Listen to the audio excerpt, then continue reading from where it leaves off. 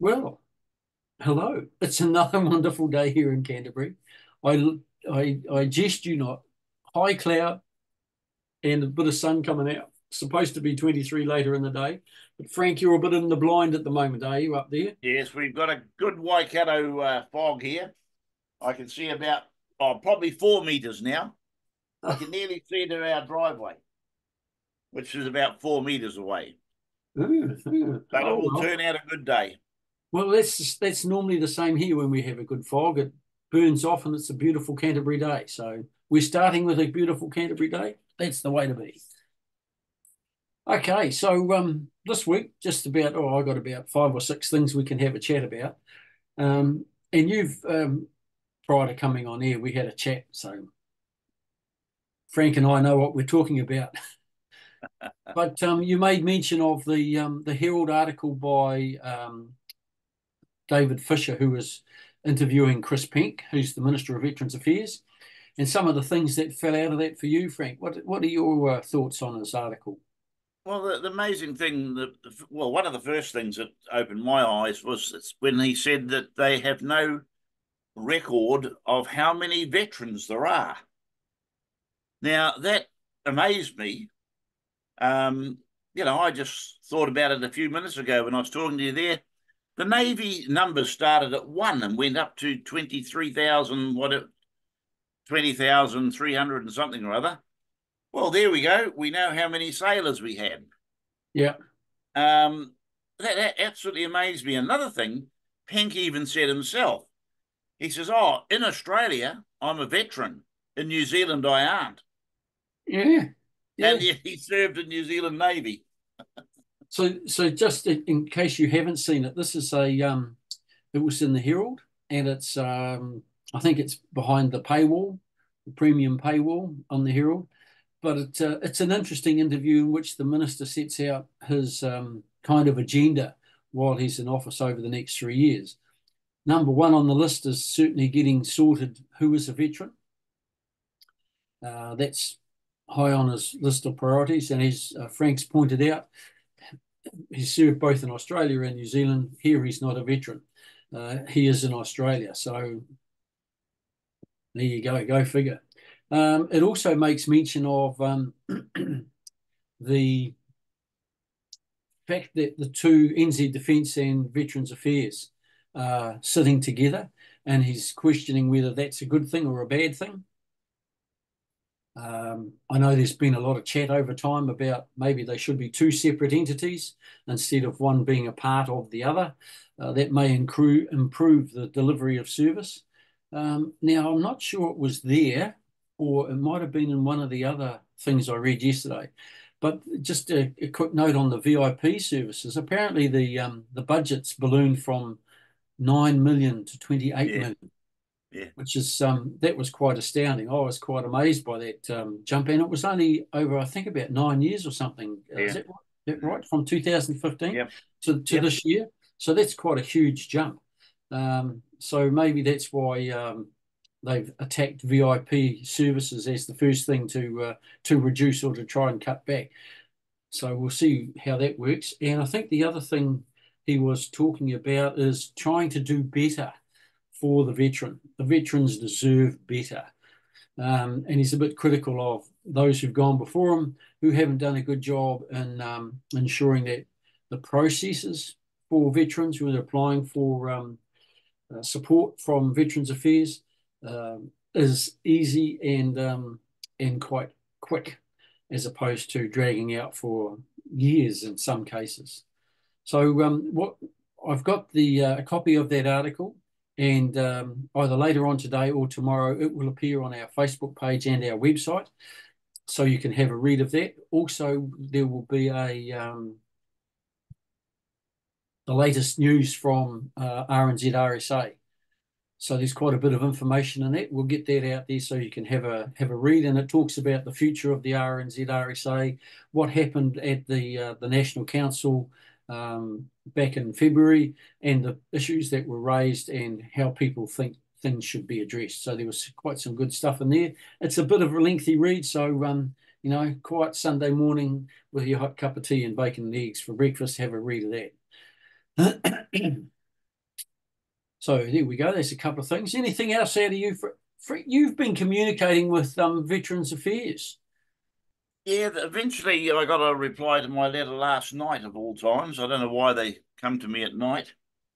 Um, on my letter inquiring as to why they had changed the Veterans Independence Program. And I suggested that it was all to do with money, lack of staff, the big one, money. And as you said, the bill has ballooned from, I think it was, is it 5 or 9 million to 28 million. So it tells you right there that it's money. Yeah. That's the only thing that it can be, because apart from him telling me that they're having to deal with so many veterans who are ill and where was the words? I'm trying to word they used them.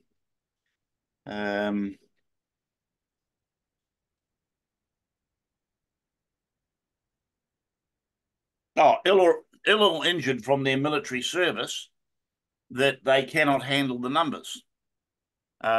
Which once again, they are short of staff, which I pointed out to this gentleman. Well, I didn't point it out to him, I pointed it out to Mr. Penk, who passed my letter on to Veterans Affairs, which he still hasn't replied my second letter, asking that was not the idea of it. You were to do something yourself. So I still haven't had a reply to that. But it just boils down to money. Yeah. That's all it is.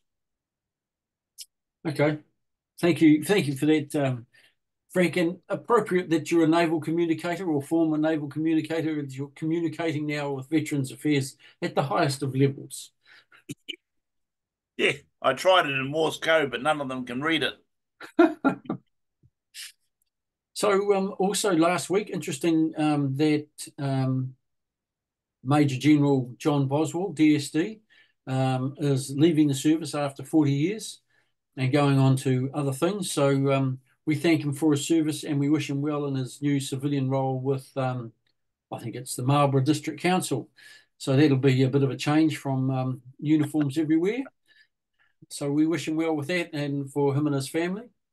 Also in the week, I think it was Monday this week, the RNZAF turned 87, the 87th birthday.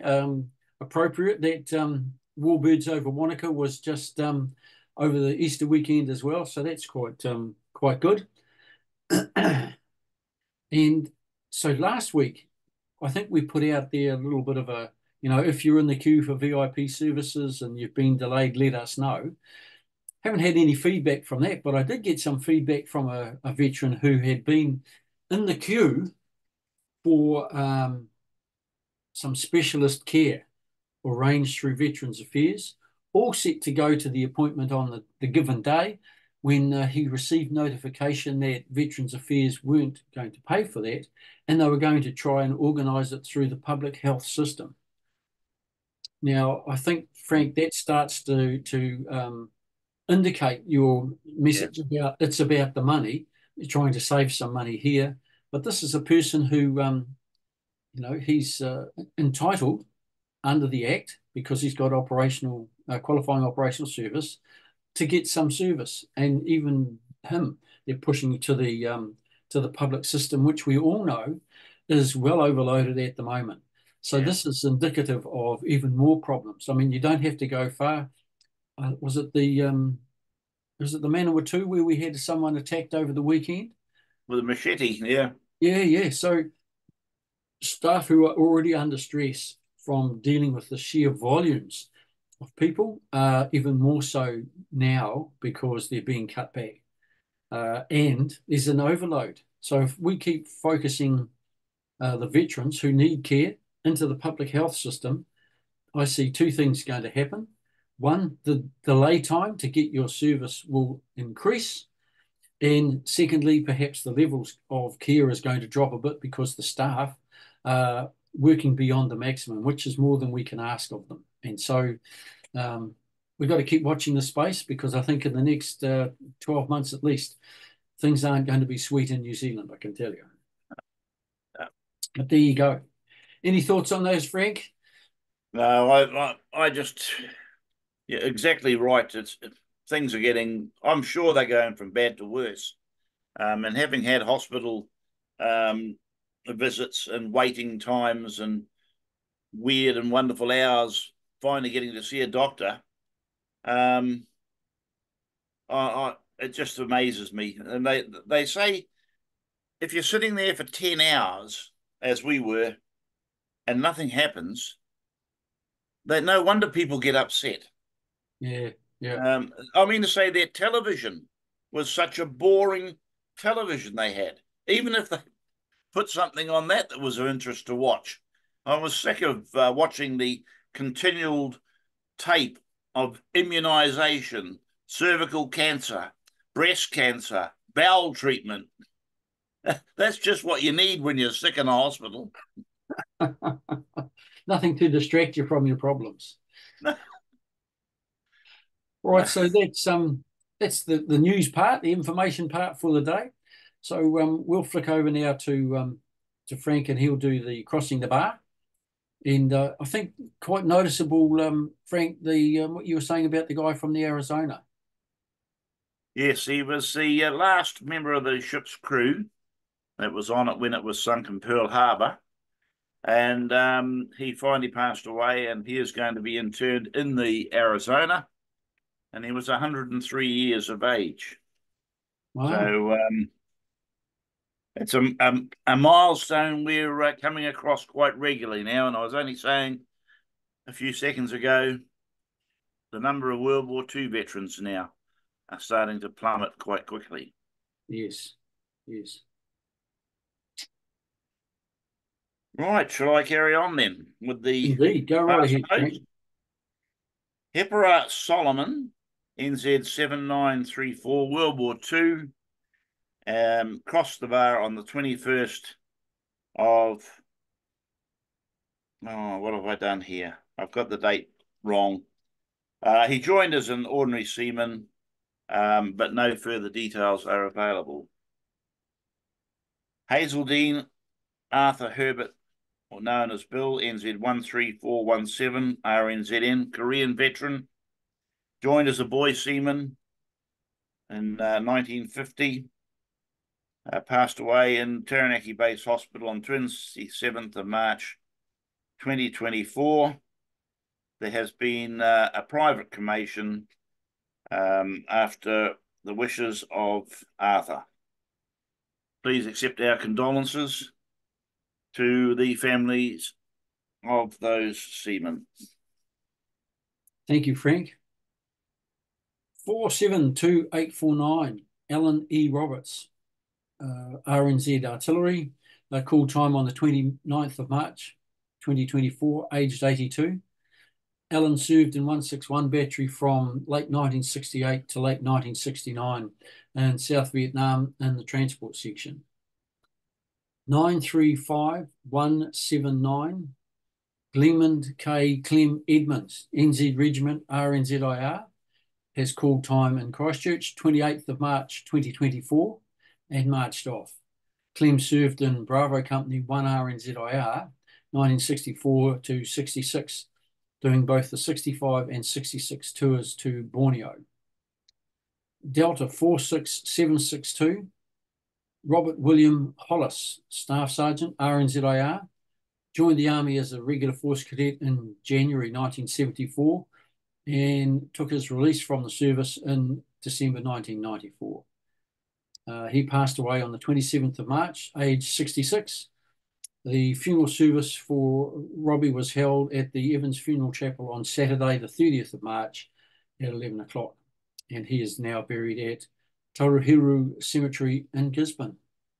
Nothing from the RNZAF today. Frank, would you like to do the ode for us? Yeah, I will. Just a little thing with regards across the bar. For thou from out our bourne of time and place, the flood may bear me far. I hope to see my pilot face to face when I have crossed the bar. They shall grow not old as we that are left grow old. Age shall not weary them, nor the years condemn. the going down of the sun, and in the morning, we will remember them. We will remember them. Thank you, Frank, and thank you for joining us this morning or today. And look out in the Facebook page and our website for those two articles, one from RNZ RSA and the other is the article about the Minister of Veterans Affairs' view of things he'd like to get his hands on and maybe hold discussions, I think is the term he uses, in relation to service, post-service. And one of the things he raised that caught me, well, I guess I've been aware of, is the fact that there's no system. So when you leave NZ Defence, you're not automatically assigned to Veterans Affairs. It's been left as an opt-in system, and people, I guess, as time goes by, they get to a point where, oh, we've got to do something now because I'm getting a bit old and the things are starting to ache, as opposed to being kind of walking out of the camp one morning or off a ship, taking the uniform off and already knowing that you're part of the Veterans Affairs system, so that it's just a matter of making contact with them, all your details there, medical history, everything's there, and you make your application and life is a lot easier, streamlining how it goes for the future. So anyway, watch that space and we'll see what happens. Thank you, Frank, and have a good day wherever you are. Don't forget to pick up the phone and ring those who you know, check on them to make sure they're okay and they're coping in life. And if you're coming under some kind of financial stress or whatever it is, as the economy tightens up a bit, don't be afraid to make contact with someone, and we can hook you up with the RSA or someone who might be able to guide you through the processes and make life a bit easier. So that's us for today. Last words from you, Frank? No, just keep safe out there. There's been too many deaths on the roads over these last Easter. I can't work out why, but there we go. Just keep safe on those roads. Nice one. Thank you, Frank. And we'll see you all same place next week.